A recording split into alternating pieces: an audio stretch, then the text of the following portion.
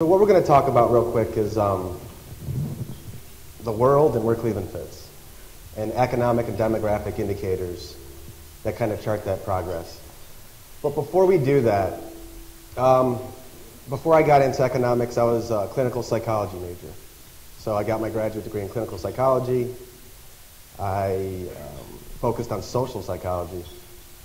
And so everything I do is I marry psychology with economic development. Like psychology with policy and how it ends up in economic development. And there's a term me and Jim coined called Rust Belt shame. And it's a collective psychology that really came with deindustrialization. The city's all about networks. Globalization's all about networks. What we do in Cleveland is we build up walls and we become very parochial. We become balkanized. So that's a lot of the work that me and Jim do. We want to de-balkanize the region for economic restructuring. So I'm going to turn this next. So just one row. So when I talk to people, I say just think of the city as like a fish tank. Think of your business like a fish tank. Think of your person as a fish tank. If you cut off circulation, what happens? The system becomes inert. And Cleveland is sixth worst in the nation in birthplace diversity.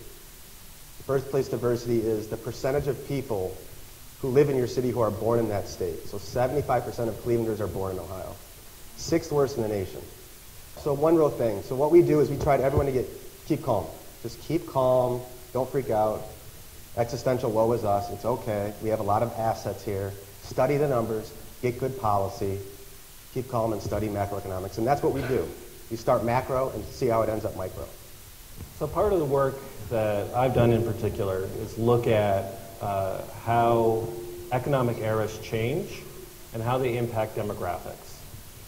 And so here you can see the rise of manufacturing, and of course with that comes the rise of population. And I think it's important to understand that our obsession with population numbers is tied to the manufacturing era. So it did actually make a lot of sense that if you were booming in people, you were booming in manufacturing.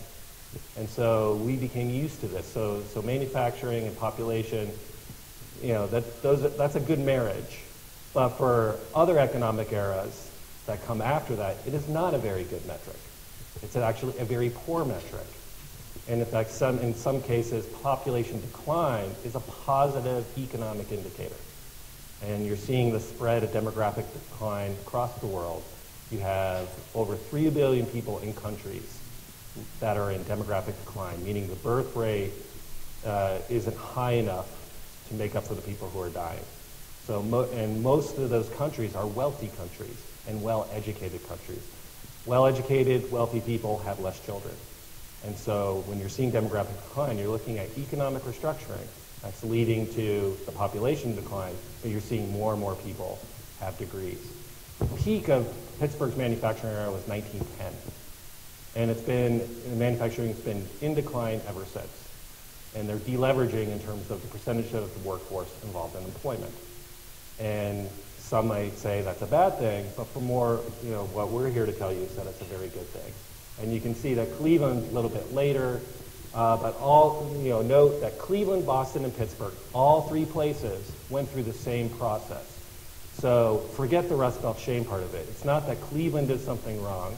It's not that Pittsburgh did something wrong. And it's certainly not that Boston did something wrong. They all went through the same process. Different policies, different governance, doesn't matter. Same kind of data churn, same kind of trajectory. All right, so what we're looking at here is just trying to get a national picture. And again, kind of disaggregating what the labor market looks like. And understanding of, like, say, like healthcare and higher education. In this case, we'll just talk about healthcare because that's what relates most to Cleveland. Is most people were skeptical that it could be, like, say, a driver of regional economic growth. Healthcare services tends to be locally oriented, and cost concerns are a big deal. So how could healthcare be driving the kind of numbers we're talking about? Well, in this case, you've got two places that have high employment, specialization, and share. Right, so share meaning, you know, how many people are involved in the region, in the workforce, in healthcare. And so you've got basically two places in the United States standing out. Boston, which I'm sure if you said healthcare, biotech, life sciences, you're on board. Right on par, Cleveland. Nowhere else in the United States. And so when you get this, it's divergent, right? So you've got healthcare everywhere, and the everywhere healthcare, it's got to be cheap, right? That kind of healthcare delivery. But when you have this kind of clustering going on, you can pay higher salaries. You can hoover up all the talent because you have this kind of specialization that allows you to charge more. So we were trying to figure out what this emerging geography, economic geography, looks like. And so you can think about, well, it made sense where manufacturing was located. You had transport networks, you had raw materials, and you had labor. All these things converged to make Pittsburgh, Cleveland, Detroit great epicenters of global commerce. Well, now you're seeing very, very different things, but it's basically the same economic geography. It's the legacy assets from the great titans of industry that are forming this new economy. So it's happening basically in the same places that did it best.